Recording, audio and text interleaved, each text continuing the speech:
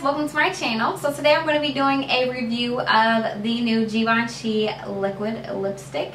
So if you want to see my thoughts and feelings about this lipstick here, as far as like the application, the design, and all of that good stuff, please be sure to stay tuned. And then if you're not already subscribed, obviously subscribe to my channel and keep watching. So this is what the packaging looks like for the Givenchy liquid lip, and it's just their traditional like genuine leather black packaging with the silver down the middle with the name, and then it is literally identical to the lipstick that they carry. This is just their regular bullet lipstick and this is the liquid lipstick here. The only difference is that this one is just going to be taller and this one's going to be a little bit thicker. As you can see, this one's kind of skinny, this one's kind of fat. And then before I go ahead and try this on, I just want to give you guys a little bit of information about it. So I just have some info pulled up on my phone, and this does retail for $37 and it's currently available at Sephora.com, and I have it in the shade 412, which is described as a magnetic burgundy, but from looking at it, it doesn't look very burgundy to me, so we'll see when we try it on.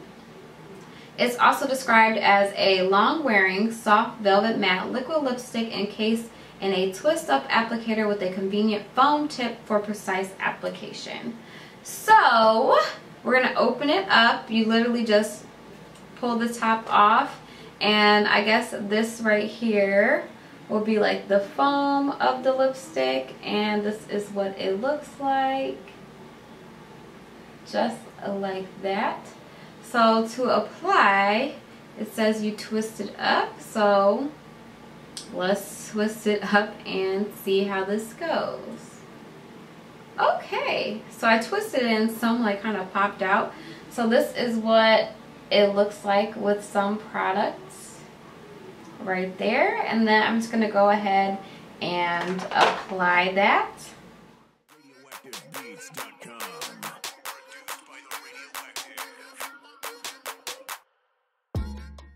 So this is with the first little blob, I guess, of color. So I'm just going to twist up some more just so I can get a little bit more color going.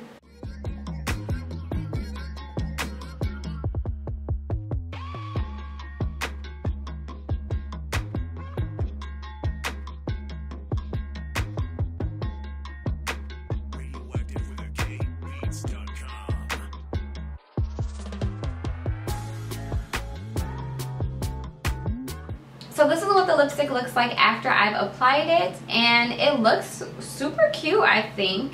It says it's supposed to be like a matte velvety texture. I would say it does feel velvety on the lips, but I don't know about the whole matte thing because it still has a little bit of shine to it.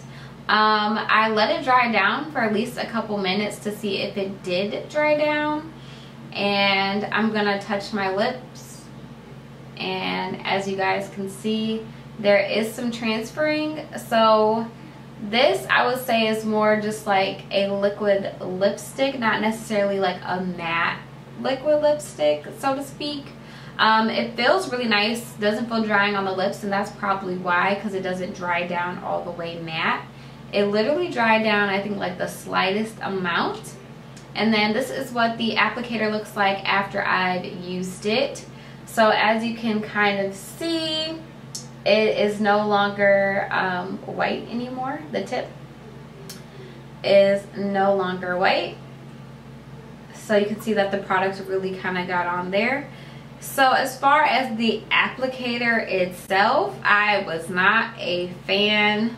I think it's a cute concept in theory, but I feel like I had a really hard time trying to get like a crisp line or a like edge, I guess, around my lips, which is why I kind of like liquid lipsticks that like have the doe foot applicator, because it just makes it a little bit easier to apply. So yeah, overall I think the color is really pretty, but for me personally, I just like something a little bit more matte and something that I know isn't going to transfer, because like this, like I like it just, it's either matte or like super glossy. Like those are like my only two looks, no really in between, and this is an in between for me.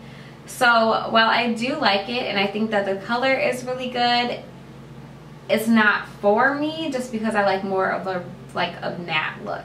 But if you're looking for something that's kind of like a liquefied lipstick that's long lasting and is as comfortable and creamy and not matte, then this might be for you. Thank you guys so much for watching. I hope you enjoyed this video, and if you did, of course, please be sure to give it a thumbs up, and then if you haven't already, subscribe to my channel. And thank you guys once again so much for watching.